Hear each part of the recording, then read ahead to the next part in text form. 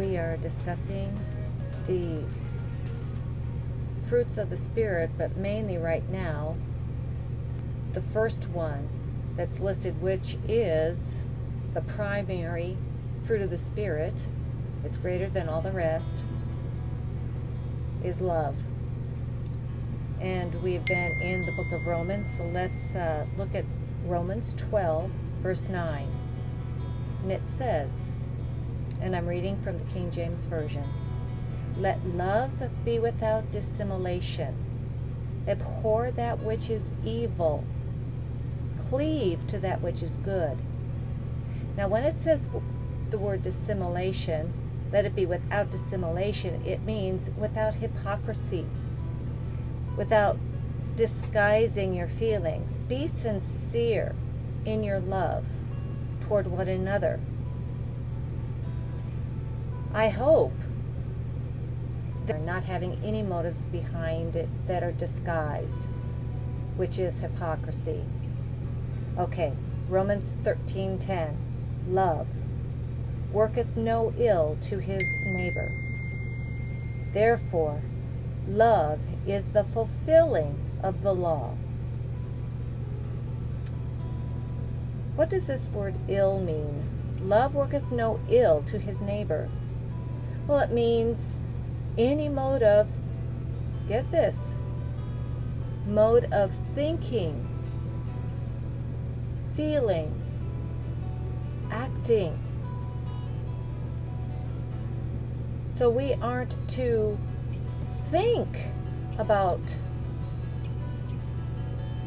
bad things or injurious things or destructible things, because the more we think about it and we get our feelings involved,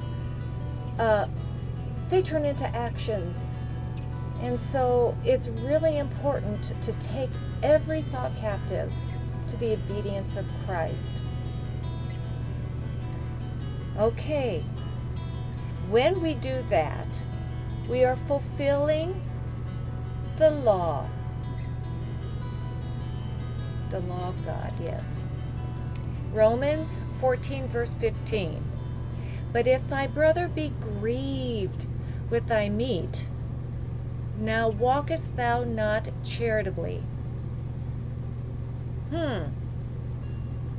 Destroy not him with thy meat, for whom Christ died."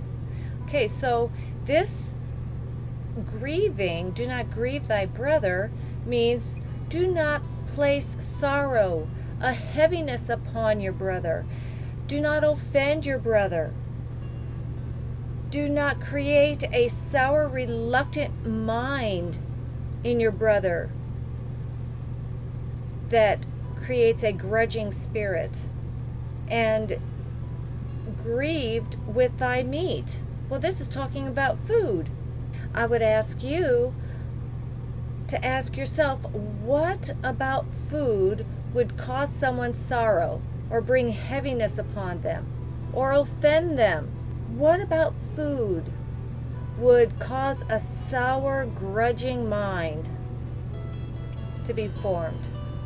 I think we need to be thinking about these kinds of things. Destroy not him with thy meat, with thy food, for whom Christ died.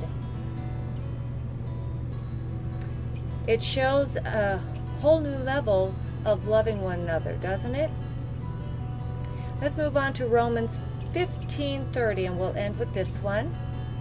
"Now I beseech you, brethren, for the Lord Jesus Christ's sake, and for the love of the Spirit, that ye strive together with me in your prayers to God for me."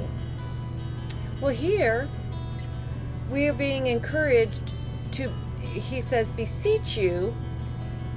Beseech here means comfort, instruct, teach, or beg. So Paul is saying, I beg of you to comfort.